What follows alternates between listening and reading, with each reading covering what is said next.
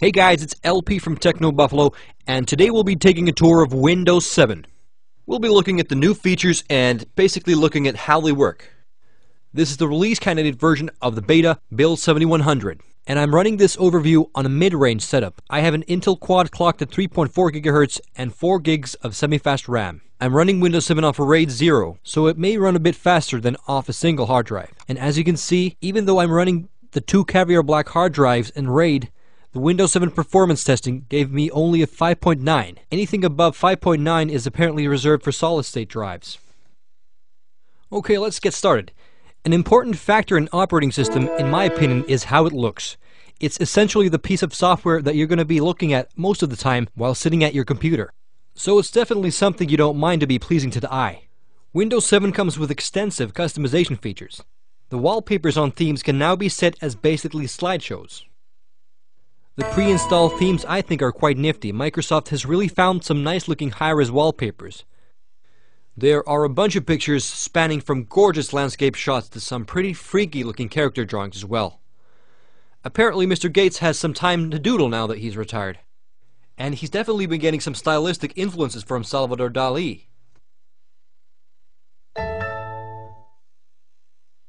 The architecture theme has some stunning shots of very interesting looking buildings.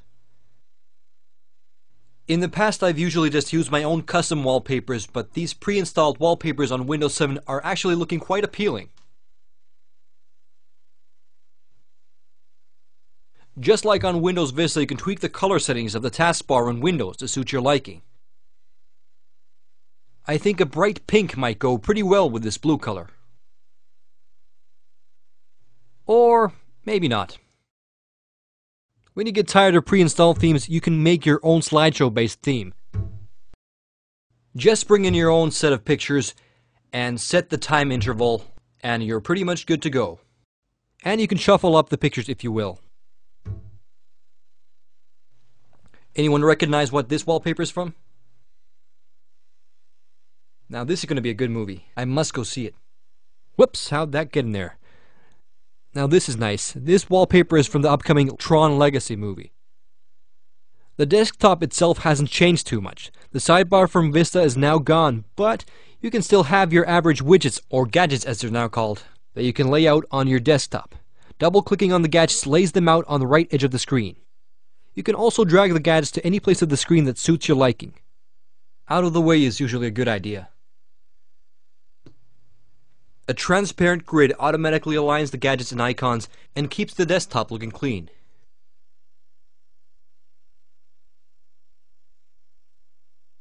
I'm not going to be needing these, but I will leave the CPU and RAM meter on so you can keep tabs of how much power the Windows 7 is taking up.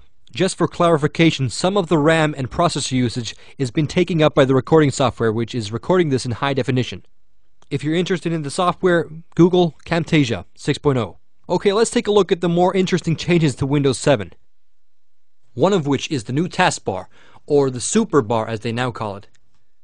Interesting prefix. I would have called it the mega bar. Moving aside from the obvious aesthetic improvements, there have been a couple of new features added to the taskbar. When you run your cursor over the tab, you get a preview of the program's open windows. In this case, we're looking at the open tabs in Internet Explorer. And when you run your mouse over the small preview windows, you can quickly preview the entire page without actually accessing it. You can, for example, quickly check out what tabs you have left open on your Internet Explorer. I'm done looking at these sites, so I can actually close the tabs from here without going into the program itself to close them. I think it's very cool that you can run your mouse over any open program icon and it will give you a small preview window.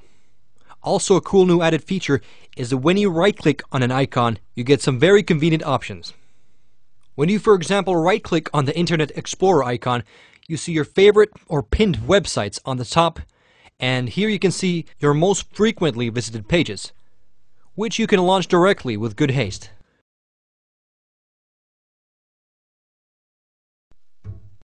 You can also pin some of your frequently visited pages to your pin section if you like.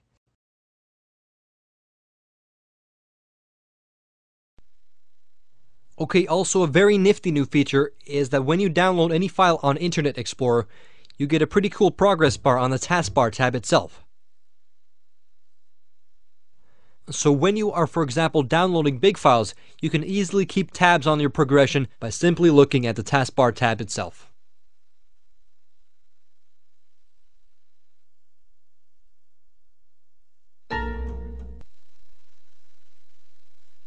The right-clicking features work on any program as well. Here you can see some recent folders I've accessed, and while we're here, you probably noticed that Windows 7 has some new sounds. Accessing folders gives out a kind of jazzy bass string chime.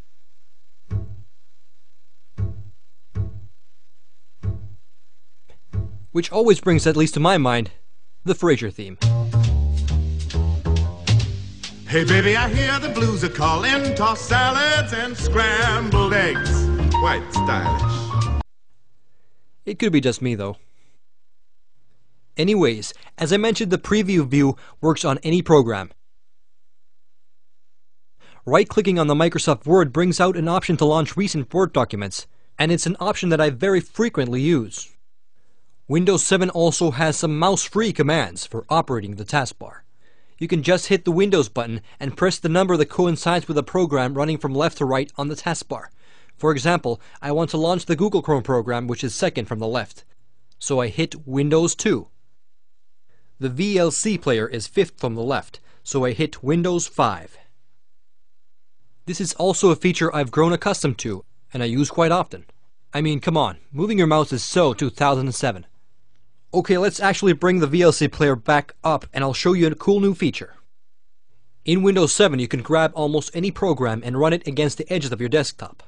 It will stick to the edge and scale the window on the side of the screen. So if you, for example, run it over here on the right and release, it will scale the application to the right side of the screen. Or if left is your preference, you can easily place it on the left. If you drag the program to the upper edge, it will maximize the window. The new feature saves time in scaling windows to appropriate size, for example in multitasking situations. And I actually use this feature quite a lot while writing my thesis. During the couple of months of writing, I actually watched 4 seasons of Battlestar Galactica on split screen. You know, needed some inspiration for the writing. Multitasking at its best. Excellent show, by the way. I just ordered the whole series on Blu-ray to replace my DVDs. Hi, Lee. Kara? Don't freak out, it really is me. Another feature coming up is called Arrow Shake. For this we need to create a bit of a mess, so let's open all these programs on top of the VLC player.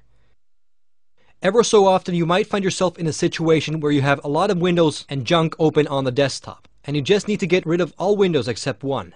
Arrow Shake is a solution for this. Just grab a program from the top and shake it violently. As you can see, all other windows are minimized. Shake it again and it's a mess all over again. And shake. Not a bad feature, but sometimes you just want to clear the entire desktop. And a button for this is found way down here on the right. Clicking it will clear the desktop. I know where it is, and I'm gonna take us there. It's great to see that this time around Microsoft have really listened to the core users. They've kept all the features that worked and fixed or improved on some of the features and issues that didn't work on Windows Vista. One of the reasons why I skipped on Windows Vista was the gaming on the operating system was worse than on Windows XP. As you may have guessed, I play a lot of games. Here are some of the games I've played recently, but let's take a look at how Windows 7 can handle one of my favorites. Okay, video settings are max, and let's play some Fallout 3 with Windows 7. Welcome. On Vista, I would be getting some lower frame rates and some stability issues as well. Even though Vista had DirectX 10 support, which the XP lacked, not many games supported DirectX 10 at the time, so I had no reason to stick with Vista. But Windows 7 brings a change to this. It's equally as fast as XP in gaming, and it brings DirectX 10 support, and support for the upcoming DirectX 11 as well. In my heart I have but one. Hello, kind sirs. Would you like to have 8 mini nukes? Have some. And that one is Oh! no other. Ooh! That's gotta hurt. This is the first of many Windows 7 videos to come. Next month, I'll be comparing Windows 7 against the Mac OS X 10 Snow Leopard, which launches in September. So stay tuned, LP signing out. And with your admission that you feel